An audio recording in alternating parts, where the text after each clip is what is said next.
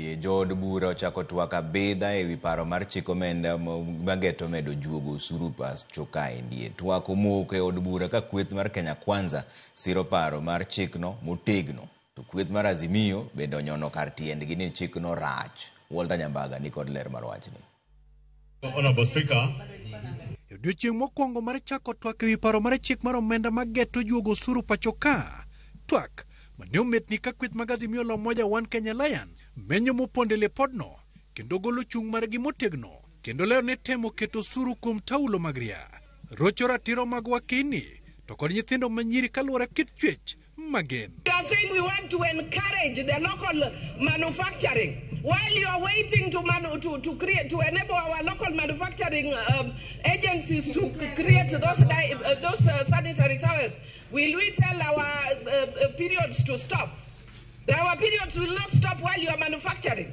Our girls will have their menses as usual, and the cost that they are used to will be higher because that will come through underground. the committee in its wisdom, and having had the Kenyans and having had the stakeholders, actually deleted most of those clauses. Odbura no obedo maliet kaja odbura ma Mombasa County Mohamed Zamzam osoko jakom kamiti mar omenda kod chenro mag piny owacho Kimani Kuria mondo ler gimomiyo Sirkal geto osuru kuom mwandu kaka mag geche, tielo mag gari, othiwi to kod jo ala matindo manie sekta mar wuodhe kindo ala mamoko. Tairi ya gari ya bodaboda, ya wheelbarrow, tairi ya kushika wheelbarrow, mulikuwa mnaeka wewe, tairi wheelbarrow iko na tairi, wheelbarrow iko na tairi. Wacha, kwa fuel kama mmeongeza shilingi 9, mumeongeza kila mahali. Kama mmeongeza shilingi 9 kwa mafuta, mumeongeza bidhaa zote Mheshimiwa Speaker. We have witnessed the emergence of employment opportunities, especially around the digital marketplace. Significantly, this contributing to a significant economic evolution. Madam Speaker, we just did finance bill last year, and even before the businesses take advantage of the finance bill which we enacted, the incentives which we provided. Shortly, we have a new finance bill which is overturning those benefits. Madam Speaker, this is the reason why, Madam Speaker, I want to oppose this finance bill. Kata kamano, Kuria osiro kang ma Sirkal okao ni mano dhi medo konyo juolo osuru mabiro konyo chopo kare chenro mag Sirkal.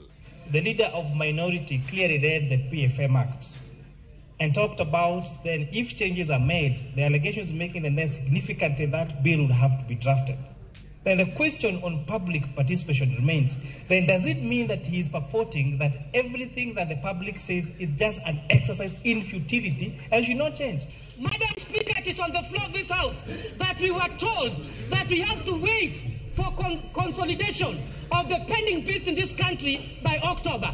For that reason, Madam Speaker, I reject even the reason as to why we are increasing the taxes so that we can foot our pending bills. Jatend kweth mathoth odbura Kimani Chungwa to kod nyawadgi mar kweth manoko Pio Wandayi odwa yiecho ema ewi rem Sirkal keto kenge mag choko osuru ma ok in japiny gino mamiyo japiny owuok oko kanyiso gwenyruok e paro mar chikno. And the beauty of this democracy, Honorable Speaker, is that Kenyans express themselves and we respond to what they are saying.